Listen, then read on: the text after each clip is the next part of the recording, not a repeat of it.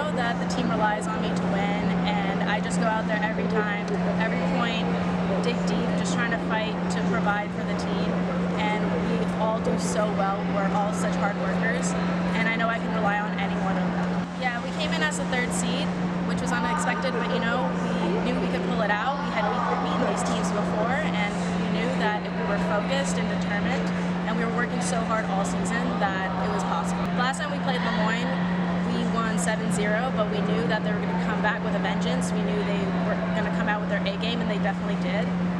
I think all of us were in 3rd set, so it was really tight, and I'm just really proud of our team for everything they've done this season. Everyone really gave it their all today, gave it their best shot. We all have been dreaming about this moment, so I'm happy that I was able to come out with a win and give it for my team.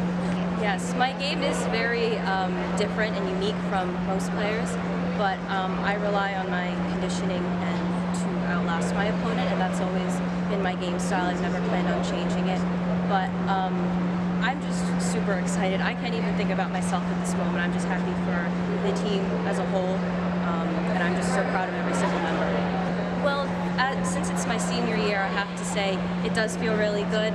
It's great to be in the spotlight once in a while, but I'm just overall so happy. I know even if I did not pull out my win, I know my other teammates were trying their best, and they eventually would have pulled out a win as well, so I'm just so great. I am so proud of these girls. I mean, it's a great feeling for me, but I'm sure it's even better for them. You know, it's not hard to repeat as champions. I think any coach knows that you'd love to do it, but what are the chances that'll happen? But these girls have been focused since preseason. They made it very clear, particularly the 3 captains, that they wanted to repeat, and how were we going to do that? So I'm really, really happy for them, and I'm just really proud of the way they fought today. Certainly when we got the call that we were hosting, it was just, what? We did not expect that. But honestly, I think having to play in that first round kept us really focused and really fresh. Instead of just practicing, we were competing, and I think that really helped us today, that we've stayed competitive. We also had a match in between there. We played Bryant University last Sunday just to keep us fresh, keep us focused.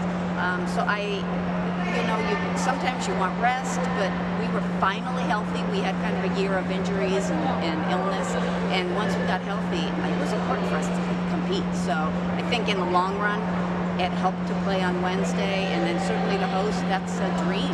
So it was awesome.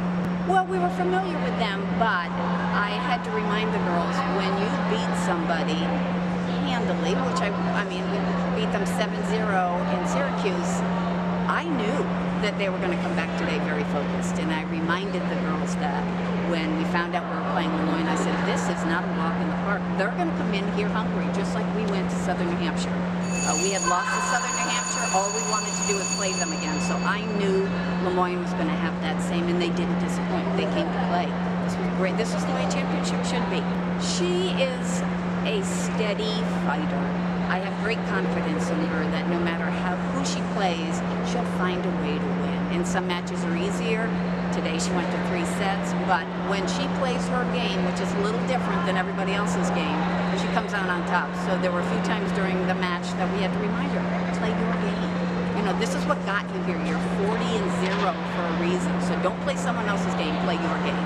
So very happy that she was able to clinch.